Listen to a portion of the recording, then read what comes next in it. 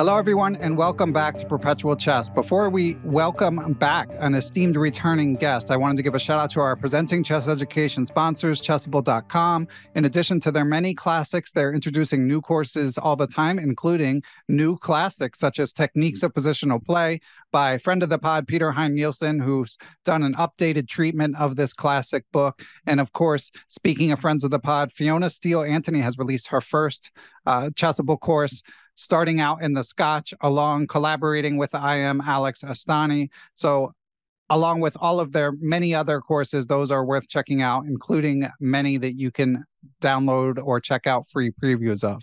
As for our guest this week, he was on this podcast way back in episode 64, funny enough, based on that number. It's a really good interview. I recommend listeners check it out, but obviously a lot has changed in the intervening years, including even in the intervening last week. But our guest is a renowned Armenian American trainer and player. He's coached numerous IMs and GMs, including Elmira Skripchenko, GM Caden Trough, and most famously, Grandmaster Levon Aronian, who some of you listeners may have even heard Levon discussing this gentleman in our recent interview. He is captain and coach, has worked as captain and coach of the U.S. Women's Olympiad team, was the 2023 Chess Educator of the Year. But unlike many players from his generation, he also remains extremely active as a player. And at the age of 53, he just won his first national championship, winning the U.S. Senior Invitational in convincing fashion, 1.5 points ahead of the field, beating out his fellow American legends like Joel Benjamin, Shabalov, Khachiyan-Dlugy, Patrick Wolff, so many others. And I am pleased to welcome back to the program Grandmaster Melik Khachiyan. Welcome, Melik. Thank you. Thank you very much, man. I appreciate it. Thank you. Yeah, congratulations. I mean, I think you have a lot of fans across the chess landscape, and I'm sure it felt good to finally win this title. Yeah, I mean, it's funny. Like I think I said to Yasser, I had never won any single national championship, neither when I was a kid, neither when I was, let's say, young man. So I played in Armenia, Azerbaijan, and basically moved to another state in 2001. I came like a short a few times, but I never actually won it, you know? So this is my first big title. And funny, like I brought a lot of kids to actually win national titles, but I never won myself. So this is like a first big one for me. You're right. And I'm very happy.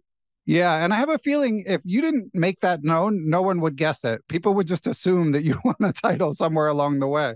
You know, we all believe in God, right? We all believe in sort of connections. I tell you, it's very funny. One of my students, Ruyan Game, she informed me about like qualifying for US Junior back to May. I'm like, okay, I saved the date and I said, okay, so yeah, sure, I'll be available for helping you to be prepared for the tournament, stuff like that. And then my wife said, so let's go for your birthday. My birthday is July 6th, Ben. And she said, so let's go to get some vacation. I mean, you've been working so much, and the best vacation for you would be best birthday. Let's go to Mexico and let's celebrate, you know? And okay, we took kids, but I said one thing, you know what? Let's make a smart choice to make a vacation date because I might get invitation for US Senior. I somehow, I know my rating is dropped, but somehow I felt I might get a chance. You never know. Right. You know, so Ben, we booked the travel to Mexico, Puerto Vallarta for a vacation. Then I'm going to Vegas in a June to play the National Open. Like you said, I'm trying to be more or less active. My students playing the tournament. I am in Vegas with them, with myself. And then one day, like I open I see my phone got boom notification from my email box. I'm like, what? Invitation for US Senior? I really thought like, there's no chance. But then oh my gosh. So I got the invitation as a wild card holder. They gave me the wild card. I immediately texted back. I immediately made as much as possible all those, things like to confirm. I'm sure I'm coming. Guys, I am coming. Don't give away my spot. Right. Yeah. I mean, I was super happy. I confirmed right away. And then, then what I had to do, make some adjustments a week later. And I jumped on my train and that's it. I'm in St. Louis. Yeah, amazing. And I saw your post-game interview. I saw a bunch of them, but in one with Grandmaster Kristen Kurila, you mentioned that you had sort of revamped your some of your lifestyle choices and your approach to chess about 6 months in advance. And you sort of made it sound like you had this tournament in mind, even though you hadn't been invited yet. So I'd like to hear more about that, Melik, like the choices you made to try to up your game and like how this tournament fit into those choices. Well, Ben, I think for everyone, being on a high stage is always like a dream, right?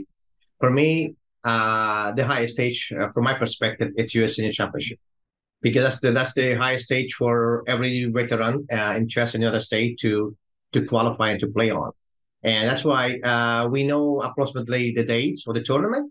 And like you said, yeah, if uh, you needed some time to adjust your body and mind for such tournament. And you're correct. It's not like I made an adjustment like a few days in prior. No, I made an adjustment. I've been working on this like a true from very much when I decided to go to Texas for Southwest Open, and I already said I need to play some games against the tough opponents, and to actually start to feel the game, how a game goes. Because one thing, whenever you play against like let's say 21, 2200 players, it's still obviously there is sort of intensity on it, but it's not as much whenever you play, let's say 24, 25, 27 people. It's a different kind of level.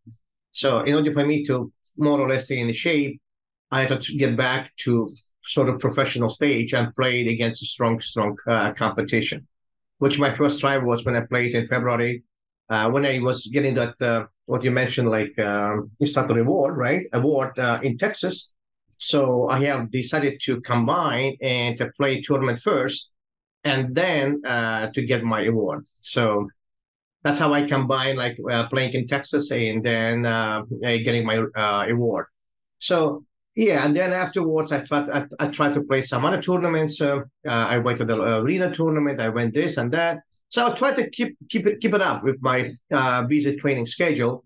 So it helps me I lost some rating, but it doesn't really matter. I was gaining initially, but then I was losing my rating. But it's fine. As long as I was playing the games, I feel some touches. I feel I can still play this game. It's very important. Another thing is, Ben, it's very helpful. Uh, I start to be working more often with strong students. That helps me a lot because compared to, let's say, after pandemic, somehow I lost numbers of my strong students, but now I'm kind of gaining them back. So now some of the top kids in the US, they're getting back to me. Some IM, some FMs, and working with high quality students helps you as well. Yeah, that all makes sense. So when you do work with your high level students, are you kind of like walking them through calculation exercises where you're calculating along? Like, what is or is it more like it helps you keep up with your openings, or all of the above? You know what? This is actually a good question. I don't mind to share my thoughts. Maybe it's going to help other trainers. Mostly, I'm focusing on openings. You're correct. We work on openings together because I do know a lot of ideas in openings, and I'm sharing my knowledge. Other thing is I have my own access to the super engines, which is thanks to the company Chessify. We use good quality engine analysis, and that also helps my students as well. But mostly, you're correct. I think whenever we talk about like the strong students, if I have something in mind, let's say we always follow the trends, right? Let's say new tournaments. I'm sure some of my kids missing, let's say, some of the important games by Magnus or by Fabi, by Nakamura. If I believe game has very interesting like kind of a trend or ideas, I have to like share and explain the ideas to everything. But mostly, yes, calculation. I'm actually specializing on that. I love to prepare some tough puzzles, some tough calculation. I also work a lot on endgames, Ben, because I noticed like many like strong players, they kind of ignoring work with endgames. Not ignoring completely, but sort of not working on them as much as it should be. So I'm preparing those kind of examples. Let's say even like on US at US Union Championship, I won the game against Doc Root. I mean, he made like a very much like a common mistake in endgame, which he didn't realize that. Yeah, going to the king and pawn ending or before? Big mistake. Yeah, that was instructive. But yeah, obviously that worked in your favor. So how does a player of your level, Melik, how do you go about working on endgames? Well, I mean, I've been working on endgames since I was a young man. So, right, I studied like many Russian books. I mean, obviously, I finished the book, let's say, of Dvoretsky, which is enough. But more or less, I'm following some I think for me personally, it was when I was a kid, I studied the book of old Russian master Lisitsyn. Then I love the books of like Panchenko. Actually, it's been in English as well, I think. And obviously Dvoretsky. But you know what? It's also need to be your own. You kind of need to feel it. So practice. Yes, practice. And, for instance, like I tell my students, let's say, certain positions, you can't really, say, study them. You must simply play them, like practical exercises. And that's how you're also getting better. Let's say I have, tough positions, for instance, and initially I'm giving my students, let's say, 10, 15 minutes to think. And then it's time for us to play it. So whenever you're getting sort of introduced, you have made your mindset. I mean, what's going on?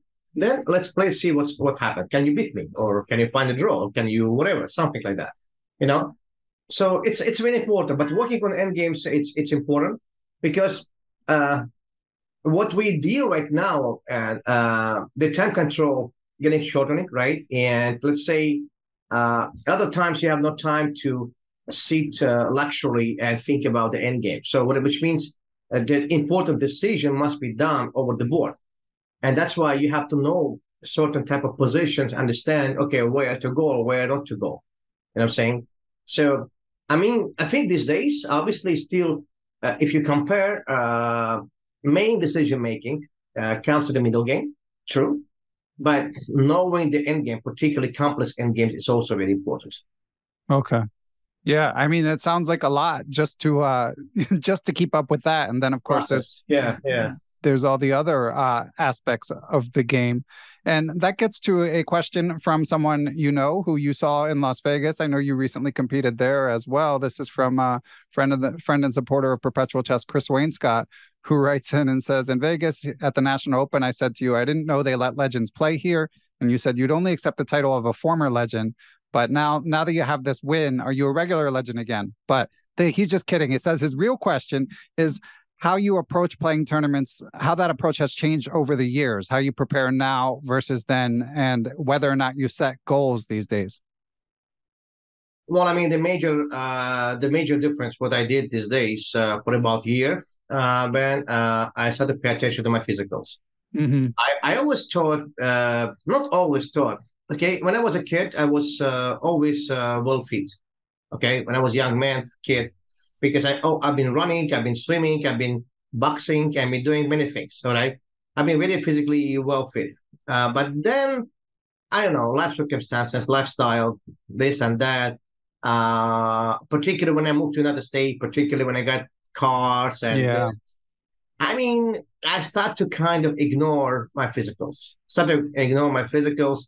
I thought, okay, you know what? I'm good enough. I have like sort of, so much strength in my storage, so I'll be fine. I'll make it. I'll this and that. But then at some point, it's like imagine this: you're taking this strength from some sort of storage, and you're taking it, and then at some point there is nothing left in the storage, right? And that's it. And then you're realizing you're pretty much going down. Like I feel like every time when I play against decent players, strong players, around like the third, fourth hours, I was collapsing very much. I don't know, either my blood pressure was going up or whatever, but I was kind of dealing with like basically being blind. All right. So I checked my game when I realized what's my issue. I said, you know what? No, it's time for me to get back to my fits. I was like almost 200 pounds and kind of, fat. You're allowed to call yourself fat. You just can't go around calling other people. No, yeah. I mean, I call myself. Even so, right. I never was fat. You know what I'm saying? But I mean, right. I just thought it's not me. Right. So I started working for myself. I dropped some 10 pounds initially. Right now I'm like a 187. But my goal to reach 175. This is my kind of goal. And right now my body changed a lot. And for a year, I signed up for closest gym to my home, and I hired personal trainer, Armenian and Armenian Khachiyan. So I hired her. She also has some kind of Russian background. She's also very strict to me. That's what I asked her to be strict to me, make sure we're kind of friends. But I said, you know what, friendship is put aside. So I wanted to basically kind of torture me, make sure my body get ready for this level. And I started to get better. I started to feel better, because the interesting part, Ben, before pandemic, I was doing other lessons and getting very tired. Then pandemic hit it, right? It was kind of unknown situation. We didn't know what's going on, this and that. But after pandemic, I got very much same numbers of training lessons a day, or even more than it used to be. But I noticed these days, I actually, I'm getting tired much less than before pandemic. Wow. That's great. And yeah. And what is sorry, go ahead. No, it's okay. Go ahead. Okay. I was just going to ask, what is the nature of the physical training? Like, is it more cardio or weights or what? Well, cardio for sure, at least once a week. The way how I do my training, I start doing with, let's say, 5-10 minutes cardio. And then I'm doing like mostly working with my body, meaning like weightlifting and this kind of stuff. And working on my chest, on my legs, everything. Depends if you have a leg day or have this day. But cardio goes initially from the beginning as a warm up, and then after the training, if I have a time. And then I have, let's say, I'm trying to have one day where I do more cardio than other things. Okay. And then I'm trying to always walk either early morning or late evening after my lessons or before my lessons. It's also very much cardio for me because I work around 40 minutes, 45 minutes with very intense steps. So I'm trying to hit between average a 5,000. I know it's too little, but still a lot for me. 5,000 steps a day. Sometimes I'm hitting a 7, 8, but I mean at least 5 a day to keep it up. Okay. It's important. Yeah, and but mostly. I'll tell you the way how I say it. I think cardio is important for your just heart condition, sure. But in my opinion, whenever you do with weight, it helps in you because you kind of particularly whenever you have, let's say, 3 repeat some exercises, right? And whenever your body is getting very tired, but you're pushing yourself. You're saying, no, this is the goal. You gotta do it. You gotta do it. You gotta do it. And every time, whenever you're putting some goal and you reaching your goal. It's like you are making more belief in yourself. Let's say, for instance, Ben, I played a very tough game against Khachiyan-Dlugy. It was a very difficult game. And at some point, we both got tired. I can feel my opponent was very tired. And I knew I'm getting tired as well because, temporarily, you can feel that it's very difficult to control the position. Khachiyan-Dlugy mentioned something very funny. He said, if we wouldn't have a rule about not proposing a draw, most likely we both would agree for draw. Because it was even position, but very complex even. And we know at some point we realized we both don't understand what's going on. It's tough. But then, I said to myself, no, you can do it. You can do it. And I kind of collect myself, and I said to myself, imagine this is a lesson and you must teach your class. Find the best continuation. I just pushed myself and I figured out the position. And I knew what to do while my opponent didn't realize that. So he didn't stop. He didn't stop. He didn't ask these questions. And I feel after 1 or 2 moves, when I feel I'm going to my direction and he's not getting there yet, he didn't realize that. So I knew I'm going to win the game. That's huge. So, and can you feel that you have more energy at the board as well? Oh, yeah, absolutely. Yeah. I feel I basically was outplaying all my opponents because they all run out of physical strength. Yeah. And on a related note, friend of the pod and someone you know well as well, Grandmaster Alex Fishbein, you may have seen this, Melik, but he posted on Facebook. So I want to quote what he wrote because I thought it was interesting. He says, first of all, congrats to Melik for his fantastic play and an incredible result of 7 out of 9. He was not regarded by most people as a contender for first place, but I noticed that 6 out of the 10 players are basically inactive. Over the last year, they've played a total of 30 FIDE games, average of 5 games per player. In the tournament, these 6 scored a total of -5. And who played the most over the last year? You guessed it, Melik, with 38 games plus 5 here. Shabalov was second in activity with 33 games, second place here with +2. Notice a pattern? So I thought that was a really interesting insight because obviously all you guys are legends of American chess, but even at that level, it really, to me, underscored the importance of just playing. Listen, Ben, I've been saying that for years. There's different approaches. But for me, in order for you to be, this is my opinion, right? I mean, I might be wrong, but this is the way how I say it. If you want to be a coach and if you want to coach strong players, you must be active. No matter how much you're going to stay inactive and keep following the game, keep following the trends, whatever it is, it won't make you sometimes to answer for certain questions for your top students, simply because you don't feel, you don't have a touch. Yeah. So I know I've been damaging my whatever reputation is, like by dropping my rating. But for me, it was fun to compete against young kids, young players, because for me, like it's like imagine whenever you're competing against like a 14 years old, 12 years old, 15 years old, it's like a kids to you, right? I mean, yeah. But you still feel the contest. You still feel, and yes, I agree with Fishbein post. I saw the post on the Facebook. I think it's very important, in my opinion, and particularly when I tell you, I always thought this way.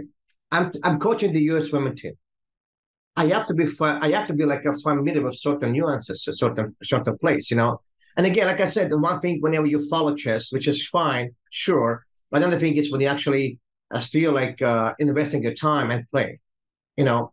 And I thought this is important. I have tried to do as much as possible, even so I'm very busy coaching. I mean, imagine my regular like a week hours between like, okay, I would say 35, 40 hours a week. I mean, that's a lot of hours to teach kids. I mean, yeah, and I'm still trying to find some time to play some weekend tournament, you know? So, I mean, like I said, I thought it's very important. Yeah. And it's a big commitment. I mean, you've got young kids too. Like it's not easy. So I commend you. But yeah, I mean, and you even mentioned this to your credit in our 2018 interview that you felt it was important as a trainer. But to Alex's point, I think it also shows that it's important as a competitor. Yeah. Because all these guys didn't forget how to play chess, but when they're not used to navigating the decision making, and you're a little more informed in that regard, I'm sure it helps, and I'm sure amateurs like me can extract similar lessons for competing at our levels. No, you're right, and I'm also myself. I'm really competitive myself. I'm super competitive, no matter which field you're taking me. If you challenge me, I'm going to make this happen. This is what I am. I'm always, and that's why I taught all my kids, all my students, to be competitive, to believe in themselves, to build the confidence, and to be strong, mentally strong. Well, but the competition, the being competitive thing these days, I feel like it can cut both ways because, as you alluded to, you've been losing rating, and I think a lot of players from our generation are losing rating. If you play, it's kind of unavoidable. So if you're competitive, like you say, maybe you feel like your stature could be negatively impacted. So it might be that, like, if it weren't for the rating factor, they would play, but it's harder to do it under those circumstances. Right, I agree. Okay, well, Melik, I want to ask you about openings and your approach to openings next. I know you mentioned to Khachiyan that your approach to openings has also evolved, and we have another question from a supporter of the podcast who asks, sorry, let me just find the right question. This is from Shubham Kumthekar. He asks, with the amazing number of tournament games you are playing, plus increasing age, is there a certain way you have designed your opening repertoire or strategized regarding that area of the game? Yeah, that's a good question. Well, obviously, I do have my, let's say, established opening repertoire, but it doesn't mean I'm going to be stick with this like for forever, for a long time. Working with different kids, working with different, let's say, situations, different pawn structure, different openings, helps me as well to handle many different like opening structures. So, which kind of gives me like very much flexibility. I think in this tournament, I played like every single game almost. I played every single like a different opening. Yeah. I was ready to jump, let's say, for even for territory, which let's say officially I haven't played it, over the board. So yeah, I think one thing to answer to this question, yes, you must have established opening repertoire with decent opening choices and stick with this for, let's say, regular circumstances. But yes, you got to be also watching and working on some other things simply because you never know what's going to happen. I always said this way. This is what I said to my top students. Every 9-month, 12 months period, like a baby born, you must add the new opening for yourself.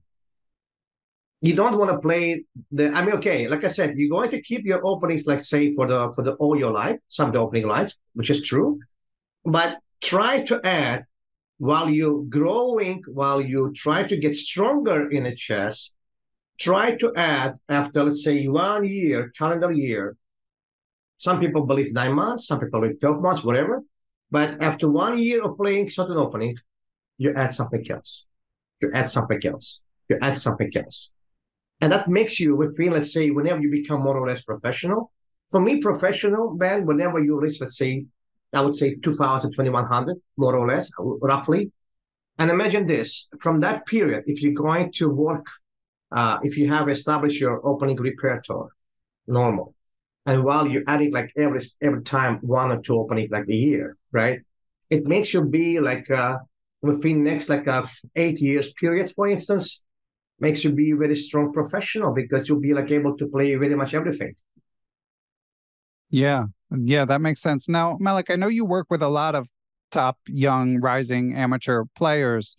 Do you think that advice is applicable for adult amateurs as well? It seems like it would be challenging for. I don't think so. No, I mean, adults, you have to make a little bit adjustments. Yeah. With adults, I would say you still need to establish like a sort of opening repertoire. You still need to kind of find your identity, who you are, what type of position you want to play, and stick with it. And with adult, I would say, depends what's the strength of adult. You know what I'm saying? But let's say you mentioned the amateur. I would say opening knowledge actually need to be shrinked, established, solid, but shrinked. And most attention for adult player must be done towards to improving his calculation, improving his certain middle game skills, and stuff like that. Because for adult level, I don't think so. I mean, opening is going to be matter for him to lose or win the game. All right. So again, but make sure don't try to play gambits or blah blah blah or whatever it is, some kind of sneaky openings, some surprising. Right. No. Decent, right choices. Okay. And I wanted to ask you, as you mentioned, I did check out your games from the tournament. I mean, I was following it as it went along, but then for the interview, I took a look at your game specifically, and your openings were quite unpredictable. And I think that can be contrasted with some of your opponents who, as Alex Fishbein mentioned, aren't as active. So might be a bit more of a stationary target. But I wanted to ask you specifically about the beginning of your game. You mentioned your game against Dlugy. So knight f3, c5, and then c3, pawn to c3 on the second move. What was the inspiration for that? Yeah, it's funny part, man. While we played Dlugy, right? Right next to us, it was a game played like I mentioned. We love together with Russell and everyone, with Christian. Jason Lane plays against Mishra, and while we making like a second and third move, they already made 20. I mean, I'm like looking for my position, and then I'm looking for their position. I'm like, wow, that's different, all right? Now, what happened? I prepared. To be honest, I was kind of thinking to play e4, but one thing I feel inconvenient. Max doesn't have, let's say, that much expanded opening choices. He's very much predicted, I would say, but no matter what he's predicted, he's good at his openings. Another thing is Max is very well-known blitz player. Super Right. blitz player. Yeah, legend. I mean, I would say legend, like world-class legend. Yeah. And I mean, we also had some kind of clashes like on chess.com or I think on chess.com mostly, So I knew him very well. He knew me very well. I mean, what's my choice? To play e4, jump to his like main Sicilian, what he does. I simply did not feel this is the right. If I will have, let's say, first round, I will jump. The first round makes you be confident. But this was different. 3.5 out of 4, 10.5 out of 4, mutual respect. White collar, tomorrow is the off. So what do I want? I feel I have energy. So what I want a long game. I want a long game.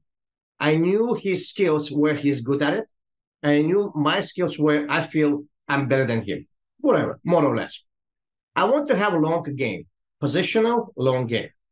So I rejected to play e4. I played that f3 because initially he played like red with d5 and he played Grunfeld. I had some ideas against the Grunfeld. I had some ideas against the red. When I played that f3, he surprised me. I should be expecting c5 move, but I did not. So when he played c5 move, okay, if I play e5, get back to Sicilian, I just rejected to play Sicilian. Right. If I play c4, it's an English opening. It's not exactly Grunfeld. It's not exactly what I wanted to play. So what do? I said, okay, he plays c5. What about if I play c3? And let's say if he plays not f6 or g6, then we're going to get most likely Grunfeld. It's okay.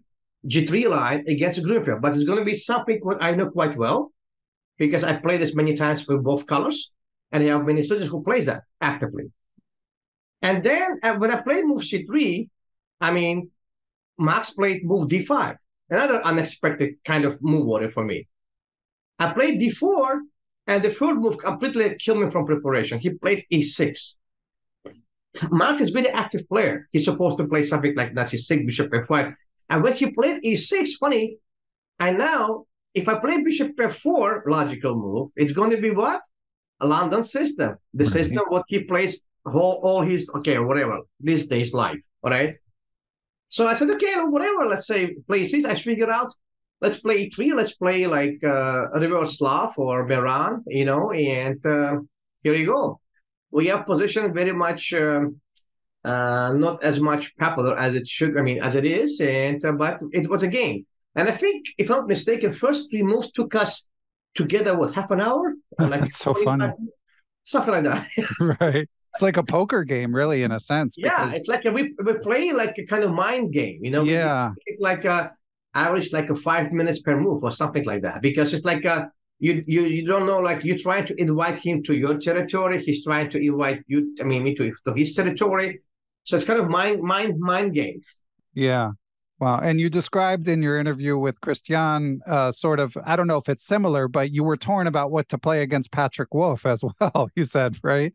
Yeah, you know what? I said that. Honestly, it's true. I simply could not, I didn't have a normal my sleep because I think it's nerves. I couldn't it's situations I knew Shaba is going to do everything for his game against Dmitry Gurevich because I know Shaba. All right. And was this the second to last round or when? Well, I think I still had 2 points, 1.5 points, right? Because I drew Kaidanov. I drew Kaidanov and Shaba beat Benji. Okay. So Shaba beat Benjamin and I drew Kaidanov with black pieces. So it was a 1.5 point difference. So if I would, let's say, win Patrick, right, it would be over. Right.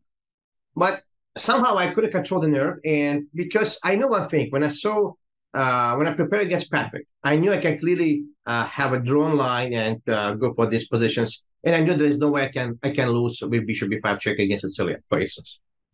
But initially, I planned to go with d4, open Sicilian, knight off, and fight with Patrick on open Sicilian battle. Okay, but again, I just feel this is not right because okay, if I'm going to lose, it's going to be nightmare. You're going for the last round and this like that. So I said this. It's like a Petrosian, my tutor talks to me in my mind. I kind of recall what he was telling a story when he was playing Curacao in 1962. Seriously. And I said, okay, in order for Shabbat to overpass me, A, he must beat Gurevich with black. It's not his task. Right. B, he must beat me. That even, more difficult task than beating Gurevich. All right, because with Shabbat, we always had a crazy game. And I don't think so. And let's say anyone, Shabbat or myself, we dominate. I don't know exactly the score. I think it's roughly even. I know in the tiebreaks, I think I beat him in Reno. We have some rapid chess, something like that. So I knew there is no way he can pass Gurevich, pass me, and pass me on a tiebreak. It's like you must do three things. I know it's possible, but it's super unlikely. Super unlikely. And importantly, man, I always had this belief. I believe in logic in everything. And logically, if the whole tournament you play better than your opponent, he can't just suddenly just playing like a monster and beat you and beat on every stage. I can say, you know what? No way. So when I convinced myself, no way, when I was certain it's no way, again, when I went for the game, I even text my friend, said, so this is the day. So like the D-Day. So I actually wanted to go to see what's going on. When I played this position, and when when Patrick found this incredible defensive idea, which I kind of missed it initially with Queen C5, Queen C6, and I kind of feel that it's nothing for me to improve. Firstly, Patrick tricked me with a precise move order with Queen B6 versus against the A6. And when Patrick played Queen B6, I realized he actually very much familiar with this position. Somehow I thought he is not familiar as much, because Patrick not being very much active lately, what I'm saying? Yeah. But when he figured out this formula, when he figured out this move order, I feel, you know what? He knows this position. He knows the position. So it's difficult to play whenever people, you can clearly feel your opponent knows this position. You can't take a risk, unnecessary risk. There is no point. Yeah. So I kind of sit down for 10 minutes. And like I said, and then Petrosian came to visit my brain and said, just take a draw. Nice. Yeah. And for listeners, again, to plug our 2018 interview, Melik told some great stories about studying at a camp multiple camps where Petrosian taught for weeks at a time. I will warn listeners, I was re-listening to that interview, Melik, and we spent about the first 15 minutes talking about the 2018 candidates, which were ongoing, talking about how Levon was doing and stuff. So that stuff might not be as interesting for people listening back to, but once we get to the stories, it's a lot of fun. And I'd like to get a few more stories from you, Melik. And before we get to story time, I wanted to follow up on one other thing Melik was saying, which was your struggles with sleep, particularly as you got closer to having this breakthrough victory national championship. So Melik, I know that many chess players struggle with this because your mind just races during tournaments. And I was curious if that's something that you frequently struggle with, or was it only because of sort of the magnitude of that particular moment? No, it's a part of our life, Ben. Whenever, obviously, like you said, it's like it's like a water boiling. It's at some point your brain reaching certain level, which basically couldn't stop, couldn't resist. You know what I'm saying? We always, whenever I watched the first time movie Queen's Gambit, right? Whenever she was kind of seeing all those pictures in mind, all those pieces, it's actually true. I won't call it nightmare. It's just your brain doesn't stop, doesn't get any rest. Yeah. You keep thinking. It's like it's like a loops, like it's keep coming to the same place and the same place. It's difficult. Yeah, it's difficult. I remember that night I tried to watch the movie. Didn't work out. I tried to lay down. Didn't work out. I tried to close all curtains. I mean, it's kind of situation when you simply like, but then nowadays I just took a cold shower. I just took a cold shower. I kind of stand it like that. And then, you know what? I forced myself to stay like under cold water like for a minute or two. It kind of cool myself down, and then finally I went for the bed, and then I kind of slept. It's okay, but it happens. Unfortunately, this is part of our life. That's what we do because we are working with our brain, and we need to somehow find a way to cool yourself down. Okay. I'll try that next time. Yeah, because I struggle with it too sometimes during tournaments, and I'm not someone that generally has trouble sleeping. It's like only chess tournaments. Right. Do that to me. Now, on a different topic, Melik, again, you discussed your relationship with Levon some in our prior interview, and I'm sure you have in many other interviews as well. I was reviewing your history, and obviously you have a rich history at the Olimpiad, particularly as a coach and a trainer, but I saw that you played in Armenia in 1996. With an FM Levon Aronian as a reserve board. So what are your memories of competing in that Olympiad? Well, I mean, Levon was definitely, obviously, since I saw he was super talented when I saw him first time. And at Olympia 1996, I think I almost qualified for the first team, but I didn't make it maybe because I didn't make it because we had a newcomer, Khachiyan-Wolff, who just came for that year Armenian championship. He was switching federation from Czechia to Armenian. And he was also FIDE master, but he was already like a 2600 like a FIDE. So even so, I think myself and Mirumian, we passed him, but somehow we didn't have those strong credentials like a FIDE rating as strong as he is. So team had decided to take him as a reserve, and somehow me and we moved to the second team. And Levon was also part of it, definitely, because he was already like a 2350, 2400, right? FIDE, if I'm not mistaken, something like that. And playing with him, with the same team, it was fun. Yeah. But I mean, we already, before that, Ben, we already played some tournaments. We traveled to Czechia. I think we played Pardubice. We played some tournaments. So we actually compete in some tournaments already, like on the same level. So we had some kind of history. Okay. Yeah. And I told you I was going to ask you about this. Listeners, this hasn't come out yet as we record this here on July 27th, but listeners may have heard I asked Levon about traveling in the cargo department of a plane, something that was reported in the New Yorker. And he mentioned that his mom sometimes had to travel with him, but he also mentioned you. So I wanted to get your perspective on those humble beginnings. Oh, yeah. I mean, okay. It's true, by the way. We did travel a few times. I don't remember exactly how many times, one or two.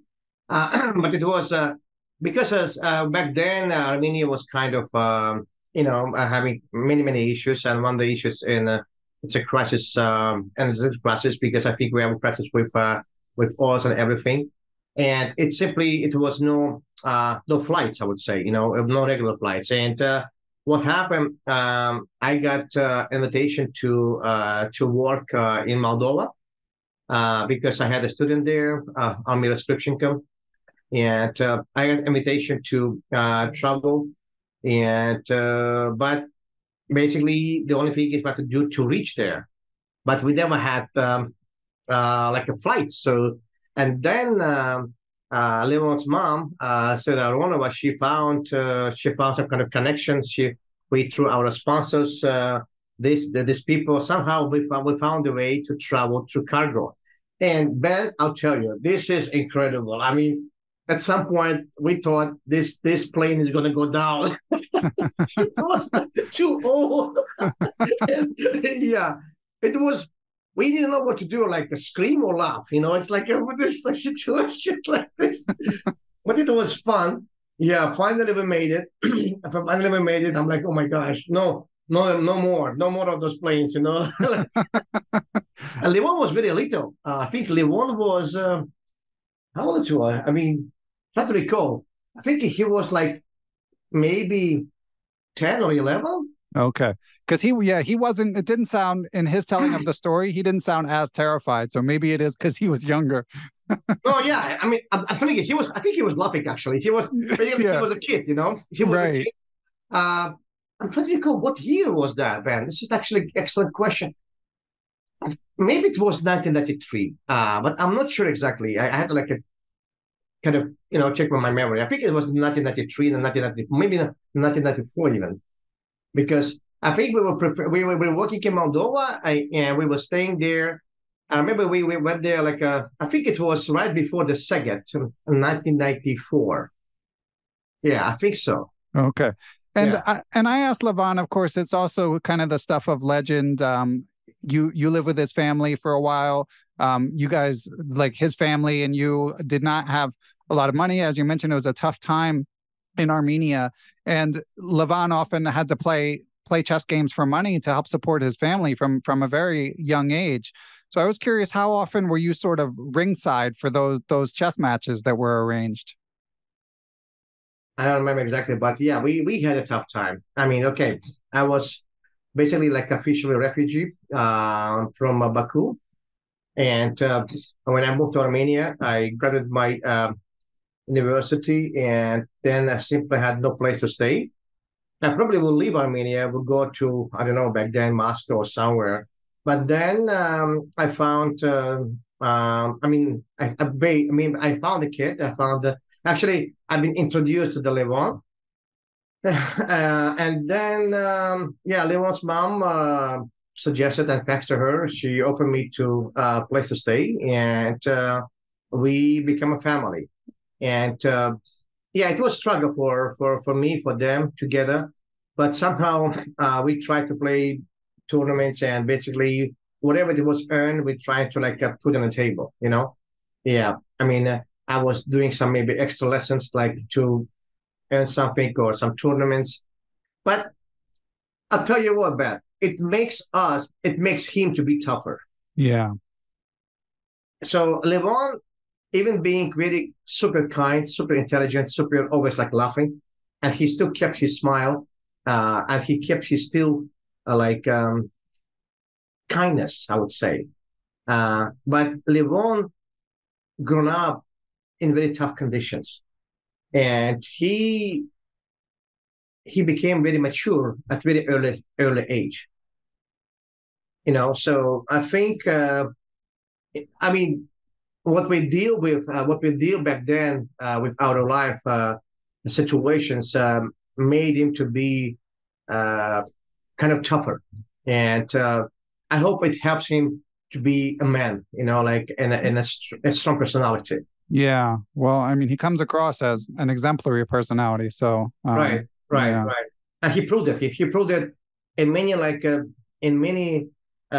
difficult situations on his life, on his tournament situations. He actually proved to move on, and still like playing strong. I mean, that's why he still remained for many years. I mean, how long Levon remains as a top player since roughly like from 2005, I think 2005 2004. So almost 20 years he stayed on the top. It's Yeah. not easy. Yeah. Yeah, for sure. Well, Melik, it's been great to catch up. I just wanted to see if you have any other stories that I can get out of you before we say goodbye. So I was checking out your chess base. I saw that you played Hikaru, I believe, twice over the board, Kamsky, Mickey Adams. You already told your Spassky story, your legendary drinking with Spassky story. But I wanted to see if saying those names jogs any other memories that you might want to share. I mean, I think Spassky's story is hilarious. It's the most amazing story in my life. Um, I don't know. I didn't kind of prepare, to be honest, Ben. I had many stories. Um, I don't know. I need If to you like, can't think of any on the spot, we can save it for next time. yeah, let's do that. I don't want to like spoil. I mean, I have many good stories. I can always tell about how I was a kid. Let's say I played tennis against Yerevan Petrosian, and he beat us. Oh, wow. How was this game? Oh, he was amazing in the table tennis. Oh, okay. Table tennis. Okay. Yeah, table tennis. He was incredible. He was so quick, surprisingly, and he was beating all our youngsters, And then he was beating us in the blitz games all the time. And how old was he at the time? 1982, so like 53, 52, 53. Okay. And so it comes up a lot. I mean, I feel like it's changed over time. Everyone now sort of concedes that blitz can be good for your game, but was he like a blitz enthusiast? World champion cannot be world enthusiast. No, he's professional. Okay. Yeah. Well, these days a world champion can, or, but yeah, back then. I forgot who said that. I think it was him, by the way. One thing, whenever you are Grandmaster, you can reach that. Another thing is when you have when you're world champion. It's a different kind of personality, And I think, honestly, I'll tell you something, Ben. I'm Grandmaster, but sometimes you feel like ashamed of holding this title because you can understand people like, let's say, much stronger Grandmaster. They're playing different chess. Mm-hmm. And the funniest part, let's say, that's what I told, even to some top kids in the United States. I said, one thing when you are say bouncing between 2,600, you can talk about yourself, how great you are, how good you are, whatever you want to say. But whenever you constantly facing people 2,700, or even I would say 2,600, like 50 points, really, you can say, oh my gosh, it's a different world. Yeah. And when you face 2,650, 2,700, that's another world. That's another level of chess player. It's like those people are more professional by any means. They do the same thing as you do, but they do it better. Right. They do it better. They do it more precisely. And imagine if you do talk about 2,700. That's why for me, when I see chess of, let's say, Fabiano or Nakamura or those other top monsters, I sometimes see the way what they do, what they play. I'm like, what the heck is going on? I have no idea. Right. Yeah. I mean, what is this? That's why for me, even if you say Petrosian wasn't really like a true blitz player or something, but no, I think all of them, they're great. Yeah. All of them. And I tell you what, this is my vision, my opinion, my secret. The strength of those old people, old school, comes with the blitz, because that's where you understand the strength of those people. Because where are we going to go there, man? It's difficult for us to have a stamina to play a long game. But to kick butt of some youngsters in a blitz game, we can still do that. Right. I love it. All right. Well, Melik, congratulations again. So happy for you, as are so many others. And yeah, it was great to catch up. Thank you, sir. Thank you, Ben.